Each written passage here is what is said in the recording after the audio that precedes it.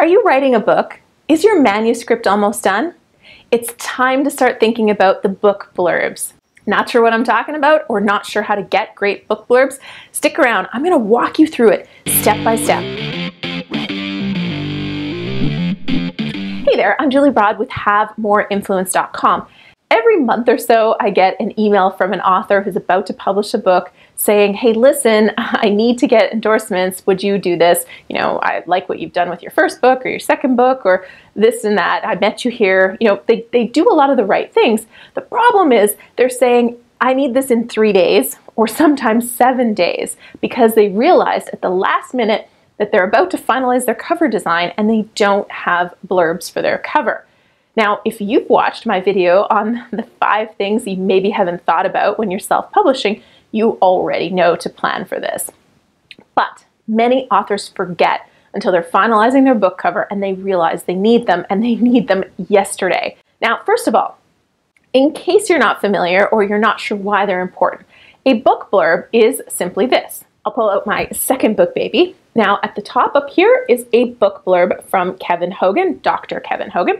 And it says, this book is destined to be a classic in the field of selling and personal branding. Kevin Hogan, author of The Psychology of Persuasion, which is just one of his 26 books that he's written. On my back cover, I have 2 others. Now, these are just 3 of many that I collected. One of them is from a body language expert addressing the overall read, and the other one is from a client who used the tip, actually just one tip from inside of this book, to make $10,000 more per client. Basically, the goal of these blurbs is to sell books. So you're looking for social proof. You're also looking for credibility for yourself or for your book, and it's also going to address some potential resistance somebody might have to buying this book. So maybe you're writing in a genre that's normally boring. You'd want a blurb that addresses the fact that, you know what, usually law books, just as an example, not picking on lawyers, usually law books are boring, but this was an engaging, fun read and I got some great tips, right? So you're addressing one of the pieces of resistance in that blurb. You're explaining what is in it for the reader. So that's why I chose that testimonial from the back that says, you know, one tip applied from this book helped me make $10,000 more per client. You won't get all that in one blurb. It would be way too long, but you're looking to cover the majority of those things in the blurbs that you choose to emphasize and focus on your book cover and in your other marketing materials. You can also get blurbs from press mentions. So if you get some good media coverage, you can update your kit and you can update your cover to include press mentions that come out. But before your book is out, before those things are available, you need to solicit them. So how are you going to get some fantastic endorsements for your book? Well, here's 5 steps to follow.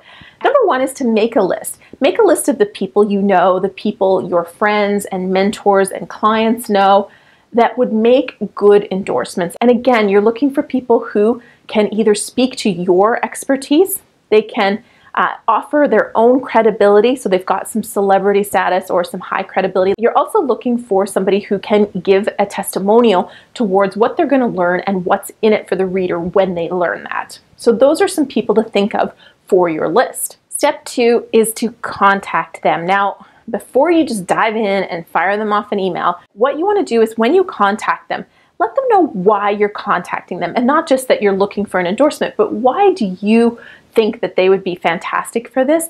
A little flattery, genuine compliments, they go a long way. Try to build some rapport. Now, next you want to say very quickly what your book is about and how you're publishing it. If you're self-publishing it, say it. If you've got a publisher, let them know. And if you're self-publishing, you may also want to mention something about your platform or how you're going to market it. Because if they're going to spend time, and it does take time to write a good blurb, if they're going to spend time on this, they probably want to know that this book has some reach. And finally, when you contact them, ask them how they would prefer to read your book. Would they like it a printed copy? Is a PDF of a draft okay? Ask them how they prefer to read it. Number 3 is a follow-up. Now this is going to take 2 forms. One is going to be, if you haven't heard back, follow up once, maximum twice. Follow up once by email. Maybe if you have a phone number, send a voicemail. But follow up once or twice. Don't be a pain. Just say, hey, listen, I know you're busy. just let me know if you can do this, if you can help me. But the other piece is to follow up. If they have agreed, make sure you're following up promptly with the PDF or the hard copy of your book and remind them of the deadline. Step 4, of course, is to collect all these blurbs and figure out which ones are going to be the best for your book cover. And you may want to reach out to copywriters or other people in the industry and see what they think. What do they think is most likely to resonate with your audience when they look at your book? Number 5 is to take all these endorsements and put them somewhere so you've got them. Because there'll be different times when you want to use them. When you're putting up your Amazon page, your description, you might want to use 5 or 6, whereas your book cover only has room for 2 or 3. Many authors stick them all inside of their book. So you'll see at the back of the book, inside on the regular pages, there's page after page after page of endorsements that didn't quite make the cover, but they still wanted to make sure that people saw the social proof, the credibility, the value that they're offering in this book to overcome resistance. And finally, a bonus step is to show your appreciation. Whether you use that blurb on the cover or not, send a thank you, send a hardcover signed copy of the book when it's done, and thank them in whatever way you can, because it took time and they were willing to associate their name with your finished product, and that's pretty cool. And if you haven't already, come on over to havemoreinfluence.com, grab the Broad Thoughts newsletter, let's connect. And if you like this video and you want more, give it a thumbs up, makes me happy, and it encourages me to shoot just a couple more videos for you. All right, see you next time. Bye.